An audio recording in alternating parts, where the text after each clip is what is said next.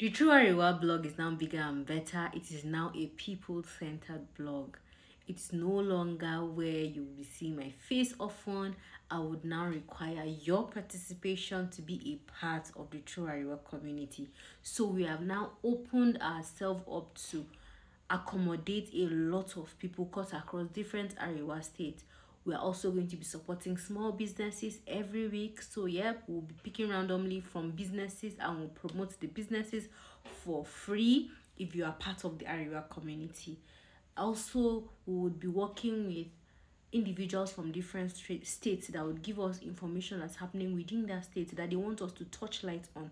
Say for instance, you are in Yobe. Only you and Yobe understand what happens in Yobe. I in Kaduna do not understand what happened in Yobe. So yeah, these are some of the things that we're going to be changing in the True Ariwa blog. We are now a people-centered blog.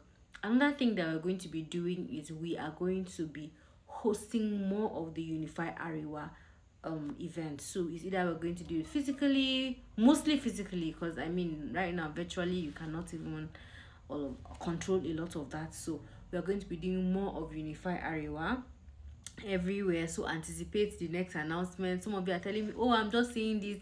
Please make sure that you are following this blog so that every time there's a post you would get to see it. Also engage with the videos so that whenever I post more videos you would see more. Now if you are in any of the Ariwa states and you have any issue of concern, anything whatsoever, please do not hesitate to send a message.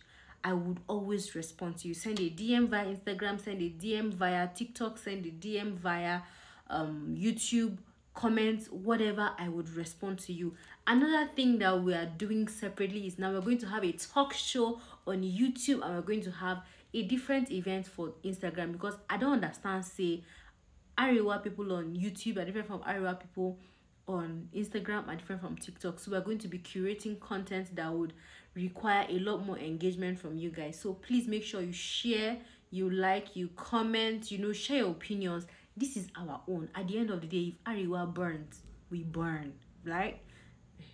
Yes, right. So yes, no be marriage be the big announcement, no be anything big announcement coming up in the next post. Okay,